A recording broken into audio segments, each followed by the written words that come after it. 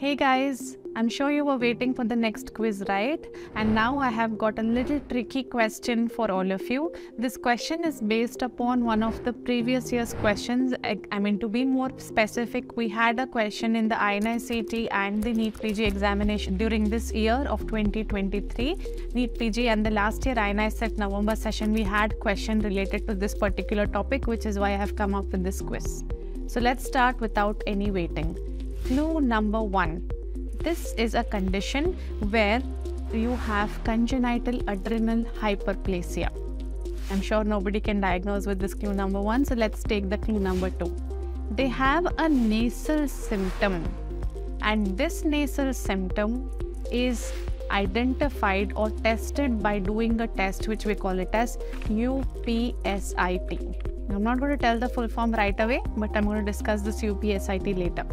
So the clue number 2 is for nasal symptom, we do UPSIT. Clue number 3.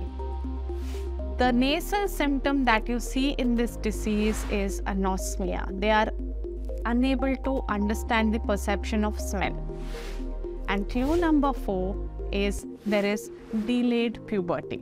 So what disease or what syndrome am I talking to you about? I am talking to you about Kallmann syndrome. So Kallmann syndrome is a condition where there is delayed puberty, where there is congenital adrenal hyperplasia, and they have anosmia or other smell abnormalities. And to identify smell-related diseases, we have a test which is called as University of Pennsylvania Smell Identification Test.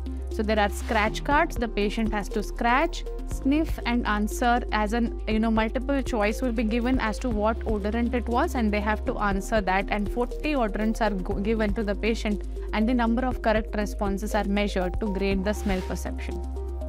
So last year we had a test, we had a question on what are the tests done for smell, which is why we have this question.